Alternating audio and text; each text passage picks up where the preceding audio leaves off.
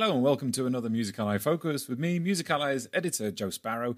And in this episode, we're going to talk about equitable remuneration and how it works out in practice, in real life, with two people who truly understand the economics and legality of it. Now, what is equitable remuneration, or ER? Well, in the UK and some other countries, it's the practice of dividing certain radio play royalties 50-50 between artist and label. And in the UK's long-running parliamentary inquiry into music streaming economics, ER became a widely requested solution to many artists' claims that they were not being paid enough. So we got two people together who really know their stuff to talk about whether applying ER to music streaming is a good idea. And spoiler alert, it might actually leave artists worse off. Stay tuned. We're going to dig into it shortly. Now, what is this Focus podcast? Well, Music Ally, as you know, provides an analysis-rich and contextual guide to the music business. And each of these Focus episodes analyses one meaningful music business story at a time.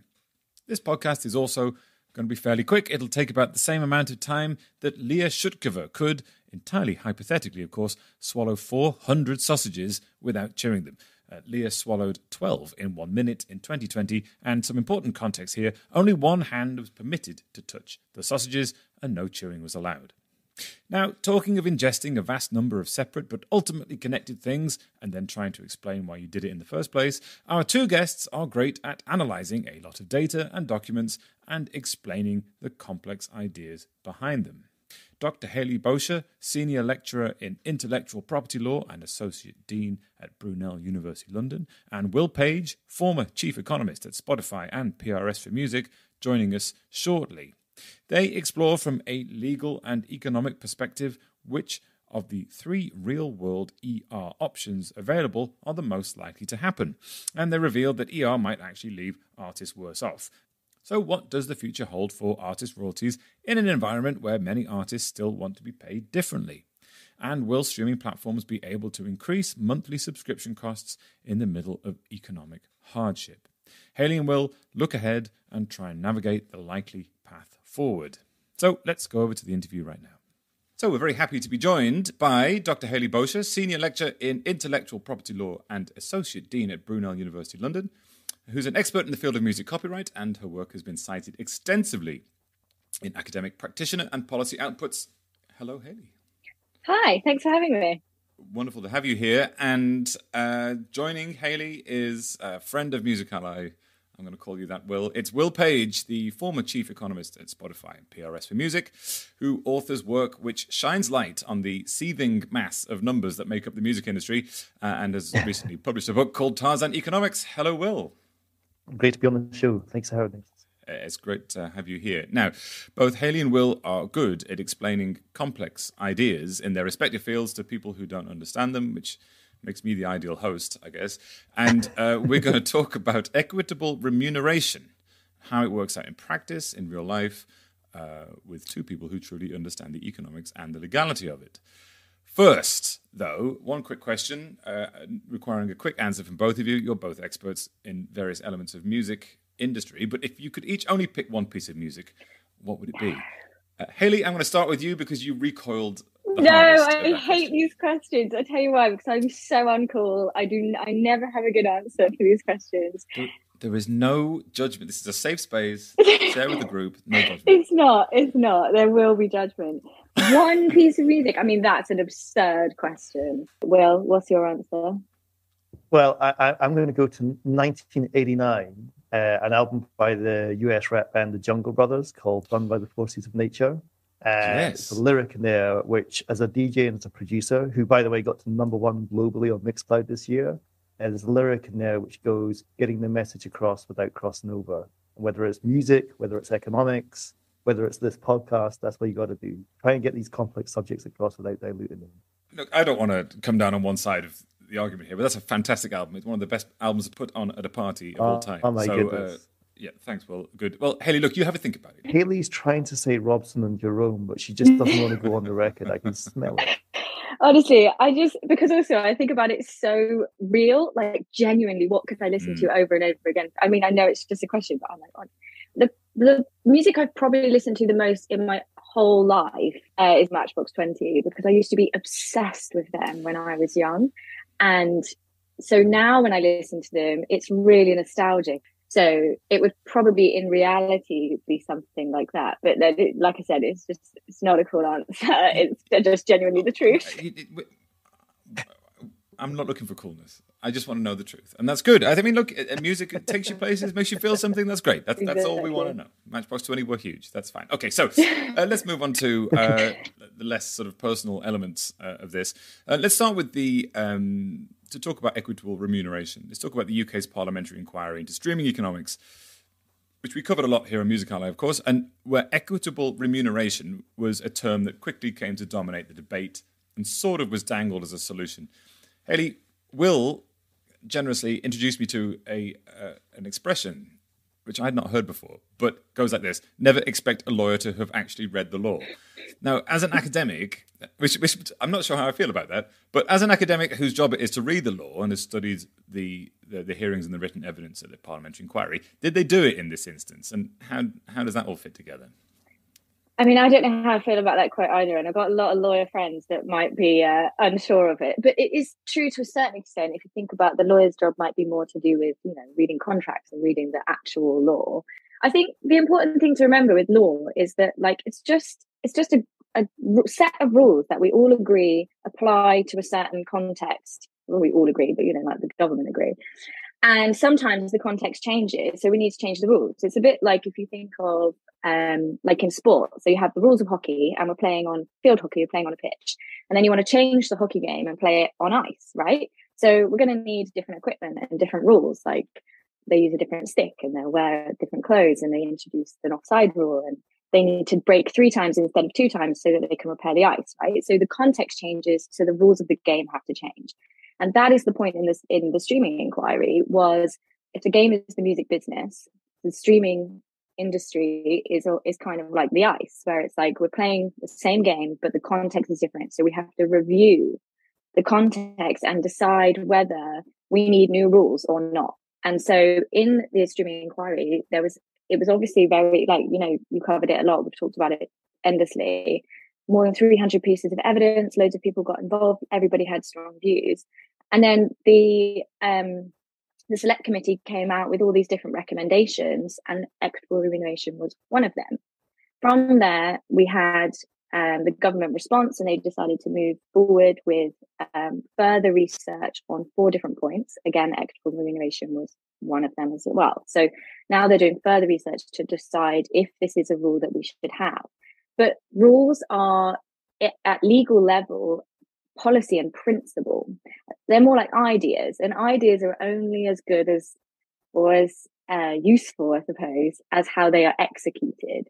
And so it's not just about can we have this law of equitable remuneration? We totally can. It already exists. It's existed in the UK for many years. We have it on radio. We have it all in Europe. It's about what that actually would look like if we did it. And at the legal level, it would be more of a principle, an idea, and then it would be executed through a model, which wouldn't be set in law anyway. Right. So, yes, because equitable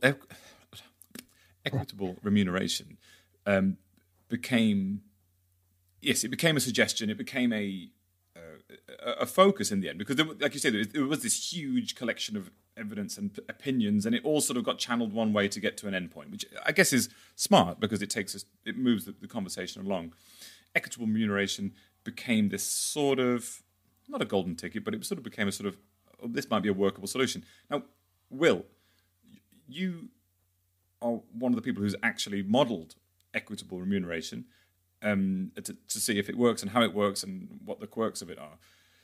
So before we dig into the question of can it work as a model, or can it actually be implemented, how did you do the modelling, the sort of the experimentation around it, and what can you learn from it and what can't you learn from it?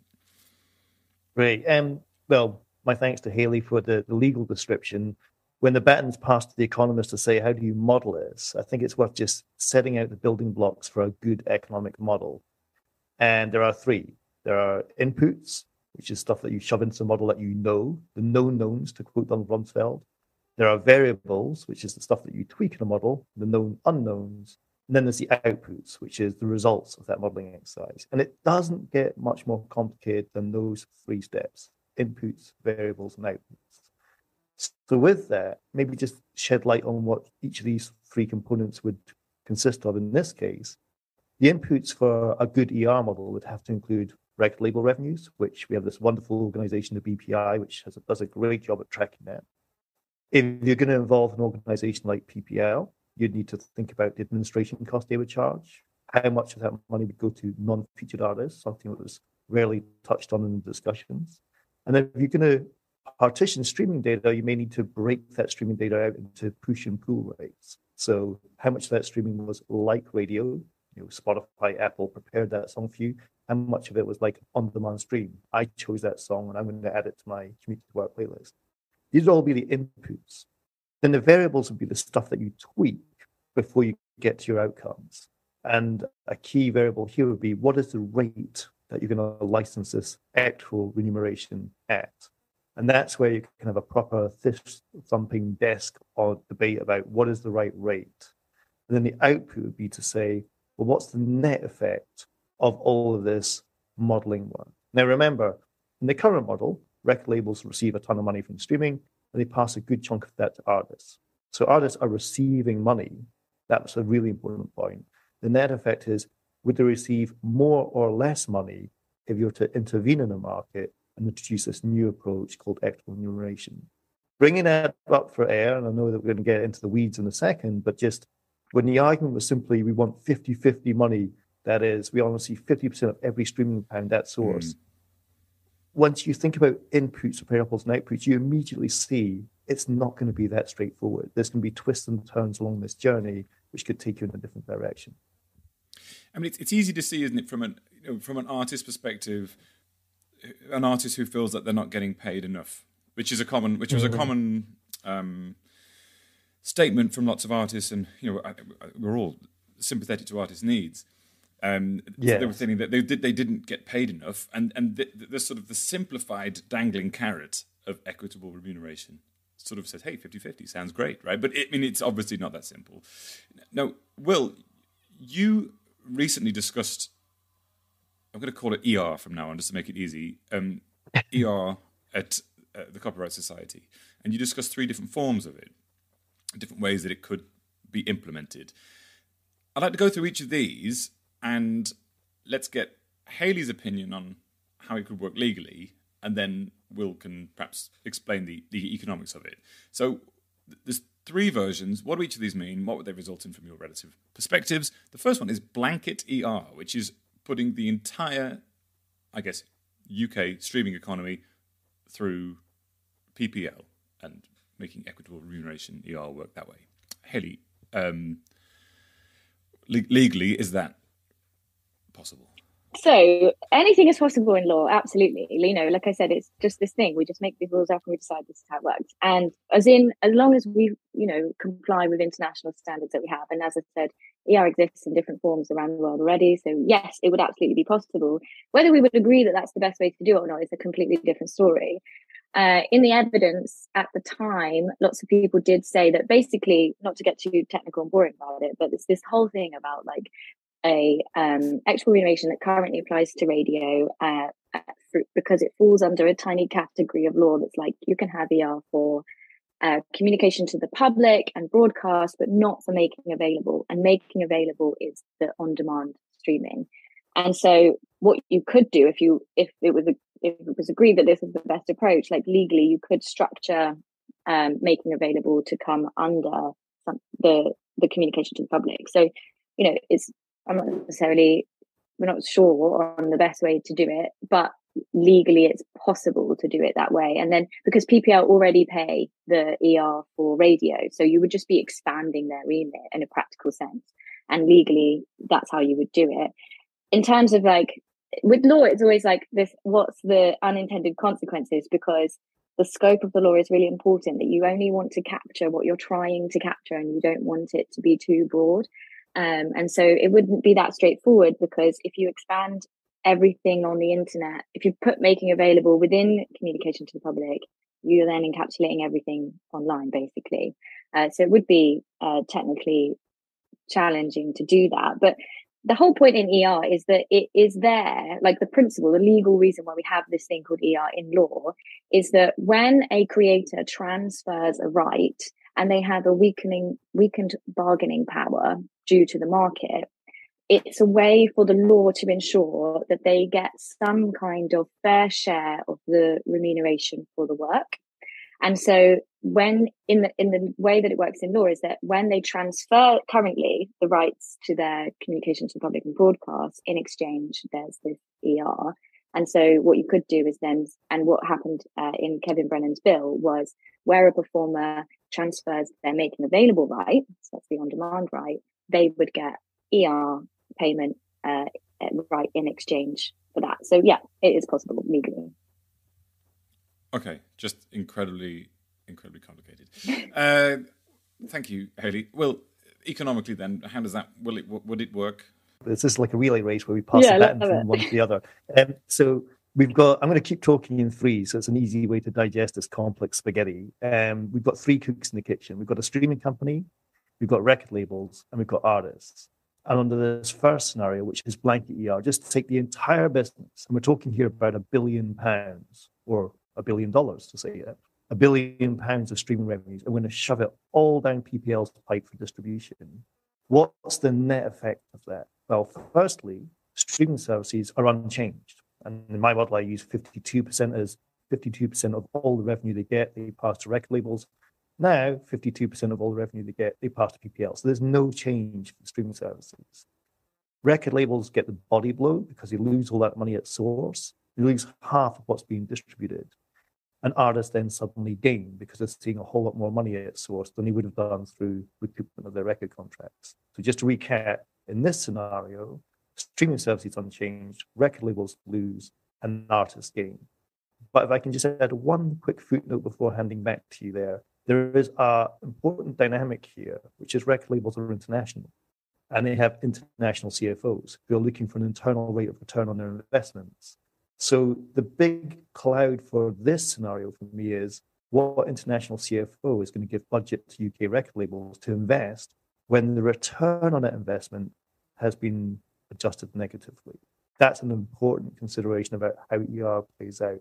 Artists may gain in period one, they may feel pain in period two.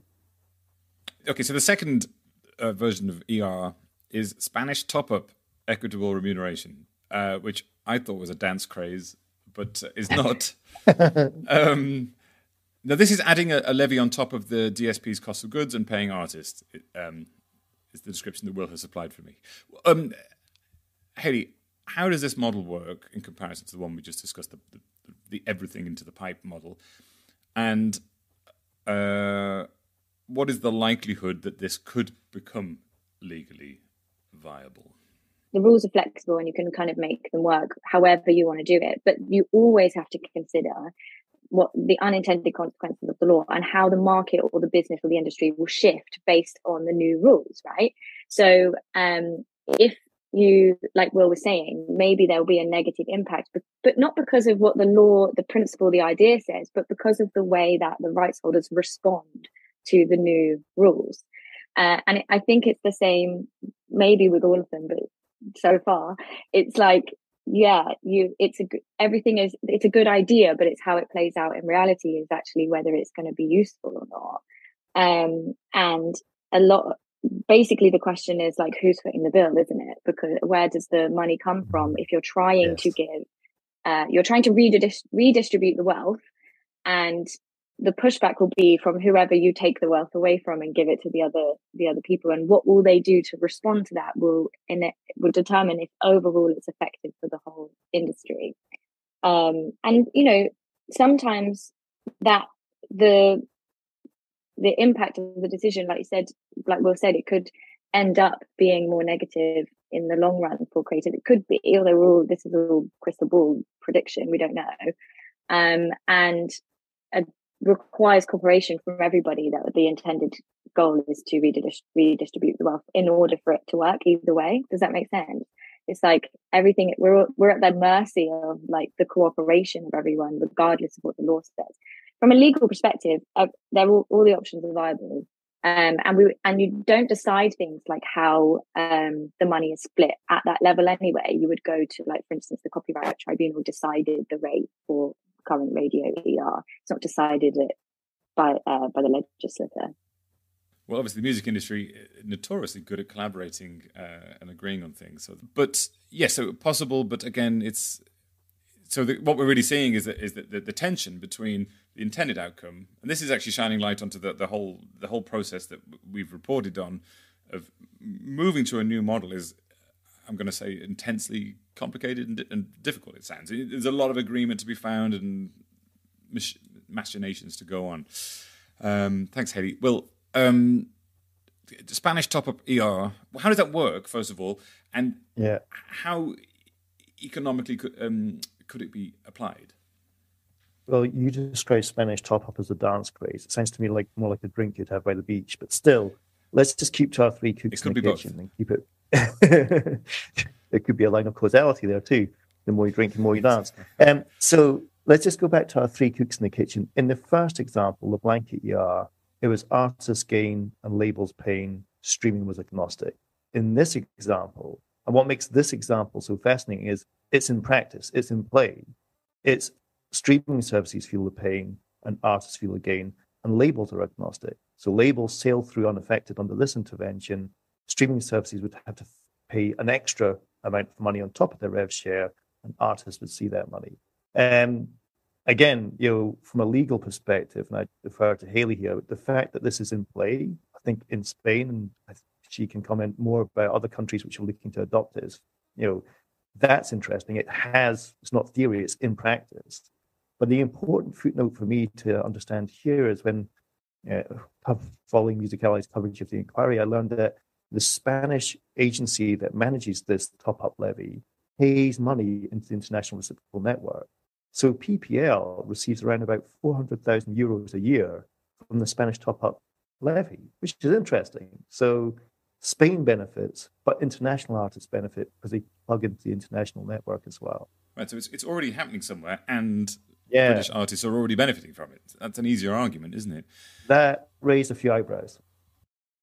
Okay, and just to jump in here, if you're finding this useful and you'd like more of this in-depth news and trusted analysis waiting for you in your inbox every morning, as well as access to all of our industry-leading reports, head on over to musically.com/subscribe. And you, yes, you may be eligible for a free Music Ally subscription via our corporate and sponsored subscriptions. So if you work for a DSP, a major label, an indie label, or if you're an artist manager, an employee of a CMO or a publisher, you can check to see if it's available for you. It's musically.com/subscription-options. There's a link below the podcast to check out as well. Okay, let's go back to the interview. Okay, the third one then, it already exists in the UK, is radio, equitable remuneration. So radio is radio. And this idea is where radio-style streamings on DSPs are treated as radio and licensed with a radio tariff. Hayleigh, how complicated would it then be to classify certain streams legally as radio and other streams not? And would you relish that opportunity? Absolutely. I think this one is the lawyer's dream, because we love when the law says a word and we spend the next 10 years figuring out what this word means. And, their mission is your commission. Yeah, literally. That's the lawyer's favorite option, I reckon. But well, exactly that. So all the time, every single word in the law is like, they choose it very specifically, and we litigate over it. Like, we go to court and argue about the meaning of one word and whether that word means that thing in this instance. So from a legal perspective, even though that probably sounds completely crazy, that's the kind of thing we do all the time. In terms of like whether you could actually do it with streaming, I mean, it's up for debate, isn't it? And we saw this in the inquiry that people could argue based on the technology or the way that the consumers interact with the technology, like a playlist that just plays to you. Is that really different to radio? The thing with law is that speaking on behalf of law, law is supposed to last more than 2 weeks, right? So you can't make a law that says TikTok must pay this amount because, TikTok just change its name or it will, die out and there'll be a new craze. So you try to make law that has longevity. So you try to make law not too technologically specific, but you want to try at the same time and capture the things that, as I said earlier, you've got a goal. So we're trying to capture streaming, but we don't maybe want to capture just websites that just look like there or something, whatever it is. And this is a balance that you're always seeing in law, but it happens. We do make specific laws that respond specifically to certain types of technology. We could argue, though, for the rest of ever about whether streaming actually is the same or different to radio play. And I think that in a way, sometimes it can be short-sighted to use an old metaphor for a new technology, because it's a bit like saying, oh, email is like post, but it's not like post, it's email and it's different. So sometimes using that kind of backwards metaphorical understanding of something, it's how the brain works, it's how we figure out things. But with law, it's not always the best way to move forward and have longevity in the scope of the law. As a side, I mean, this might be a stupid question.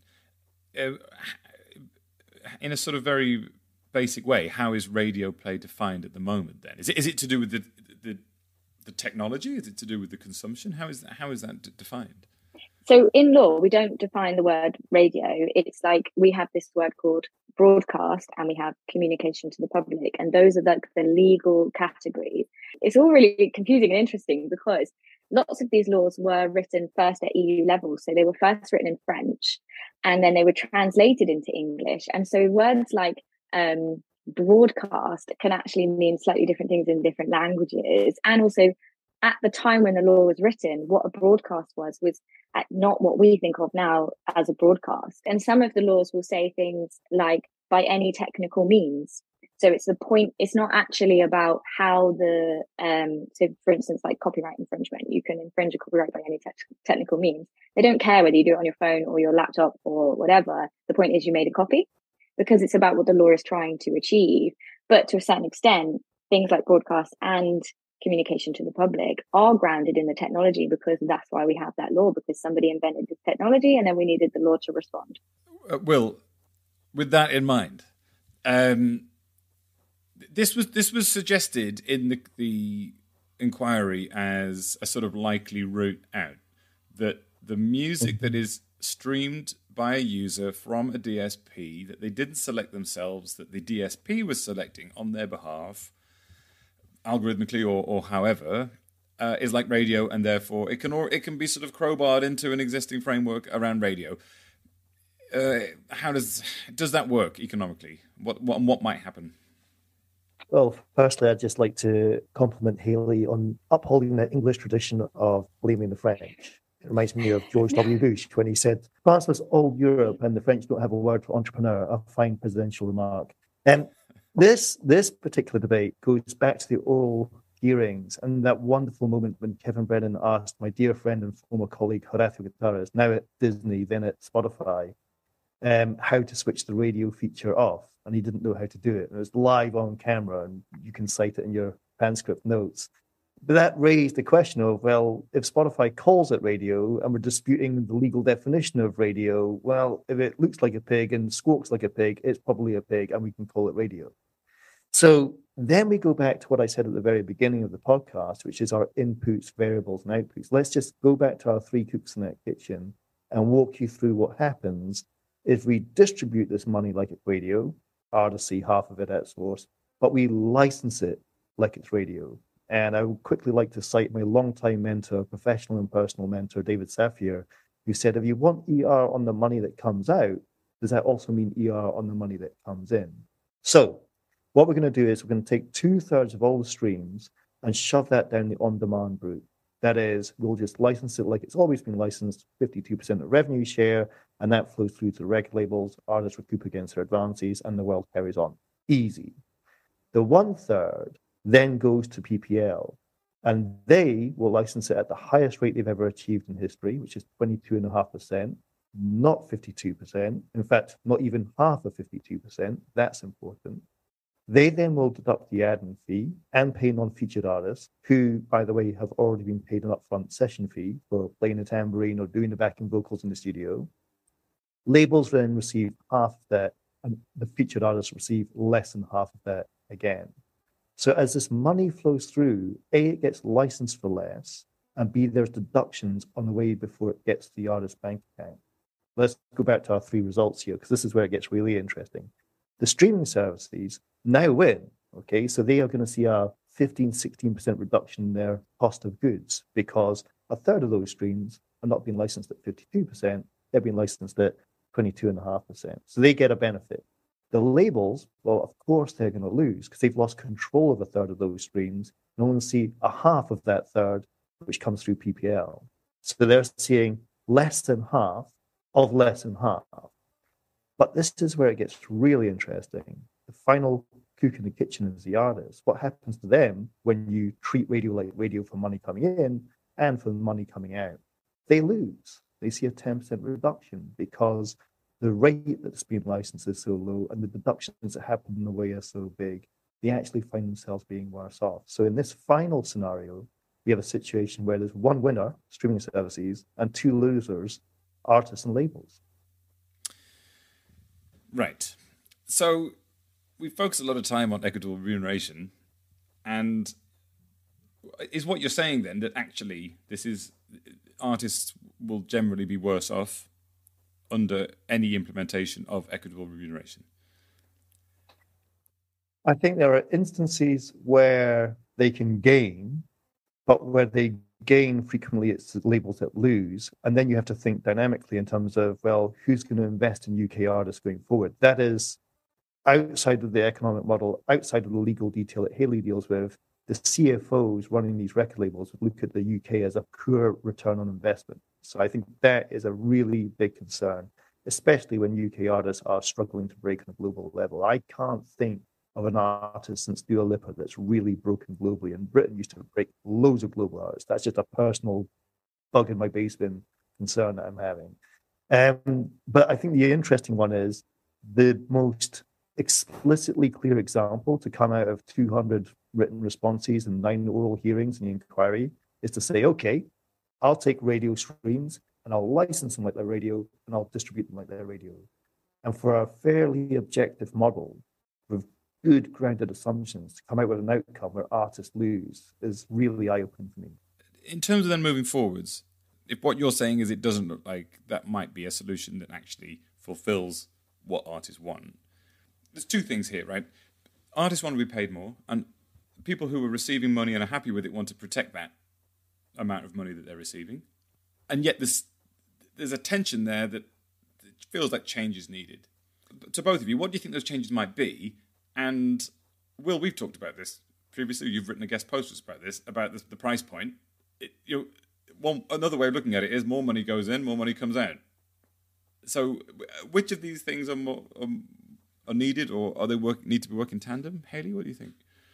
So I go back to what I said earlier, that I don't think there is one solution, and we need a combination of changes to update the music industry to make it more fairer for everybody. There's 4 research projects going on. 3 of them are done at the UK IPO, 1 that's in the Department of Culture, Media and Sport. And we've got the working groups doing their thing. There's 2 of those, one's on data and one is on contract transparency. And there will be a review by the select committee. So things are moving forward.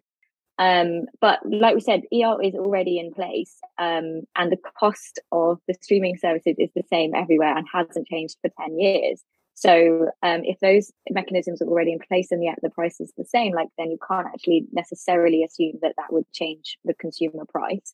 Although I do genuinely believe that the consumer price should be incrementally increasing over time. It's weird that it stayed the same the whole time.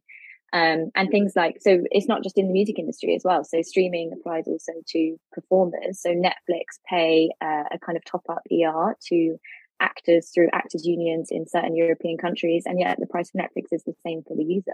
I know you said earlier about it's the notorious that the industry won't agree because there are people with different viewpoints, but I do know from the UK IPO that they have these working groups and they're making progress, and so maybe actually we could be a bit more positive about the possibility of the industry making changes internally rather than necessarily there needing to be a legal mechanism pushed on them to make things fairer. But also users, people there is a whole entire market of, ethical purchasers who, if they had the choice and they understood that their artists are going to get paid, same as like, if you're going to buy free range eggs or slow fashion or whatever, Thanks, Hayleigh. So, Will, what is a likely next step in terms of what is trying to be achieved here, the big picture, the big economic picture? As you said before, the price for buying a streaming subscription has remained the same for so long. Well, we're in a cost of living crisis. Inflation is hurting people. People are trying to stretch money. So how long are we going to have to wait for that to happen? Well, let me tackle this one in two stages. Firstly, I'll address the evidence and what that all means to the inquiry and build on Hayleigh's excellent remarks. Then secondly, turn to the very sensitive issue of price, with inflation now an awful lot higher than when I published the work on the Music Ally website called Melbeconomics. Inspired, by the way, by drinking copious amounts of Malbec with Hayleigh after some legal do in the City of London. Let's go to the evidence, and this is really important. And if me and Hayleigh were in charge of this inquiry, this is where you'd have the natural tension. Prior to coming into the music industry, I was a government economist working under the shadow of Gordon Brown, our Chancellor of the Exchequer at the time. And he used to always say to the economists, you have to strive for evidence-based policy making and avoid the temptation of policy-based evidence making. So give me the objective evidence to which I can form a view. Don't give me your view and find evidence to justify it. That's crucial here. And there's a four-letter word I want to introduce to this whole debate about what's happened over the past 3 years. Remember, this is a 3-year inquiry and it's still dragging on. And that is some, S-O-M-E, some. Some artists complained about the money they're receiving from streaming. But there was a selection bias in that there's an awful lot of artists who are incredibly happy with their deal terms and seeing a lot of success. I know one alt folk artist who's just signed a deal for £600,000 advance. They are not complaining about the terms of their deal, but those voices weren't heard. And that's just a simple rule of retail. You never hear compliments, you always hear complaints. But there's a lot of compliments that are not being heard. Another sum is, as the inquiry proceeded, some publishers felt they should see more. And back to our 3 cooks in the kitchen, we're adding a 4th cook here. That means potentially artists and labels should see less. So then the debate moves from artists not seeing enough to songwriters and publishers should see more, and the artists should see less. Equally, I think what should be applauded was the work of Sony Music with their Artist Forward, I call it a debt jubilee. Pre-2000 advances were wiped off, and those artists would see royalties as opposed to recoupment. And that's been grandfathered in now. I think that could go further. I don't think it would be a damaging thing to have a minimum royalty rate in the UK music industry. I think it'd be quite an interesting signal to the market. It doesn't solve everything, but just to say no artist in this country gets signed for less than 25%, I don't think that would be too hard to stomach and would have great optics. But then the arching point about the whole inquiry, and I've made this point again and again and again, even in the pages of Music Ally, it's a very simple line, which is, yes, all the evidence points to the music industry in this country is making more money. No one's disagreeing with that. But we have way more mouths to feed. And if I was to say to you that since Spotify launched in the UK, the number of artists in this country has more than doubled, the number of songwriters in this country has more than trebled, you should celebrate that. You shouldn't commiserate about that. You should celebrate it. But you don't need to have a master's in economics to do the arithmetic. When you have more money, but way more mouths to feed, there will be a tension. So what is the problem you're trying to solve is the economist question. And if it's that, well, that wasn't discussed much during the inquiry. But I believe it is that simple anomaly of a supply side explosion like we've never had before. Joe, think about this for a second. Today, there will be 65,000 unique, deduplicated songs being loaded up into Spotify. That's the same volume of music that was released in the calendar year of 1984. I don't want to get all Orwellian on you, but that's a really interesting observation about just how much supply has changed under streaming. That's what we're dealing with. The other thing that wasn't broadly discussed, I don't think, although there was a lot discussed, was the amount that people pay. I've paid the same amount for Spotify for since I signed up in 2007. I think like the same amount, and now obviously that's worth a lot less.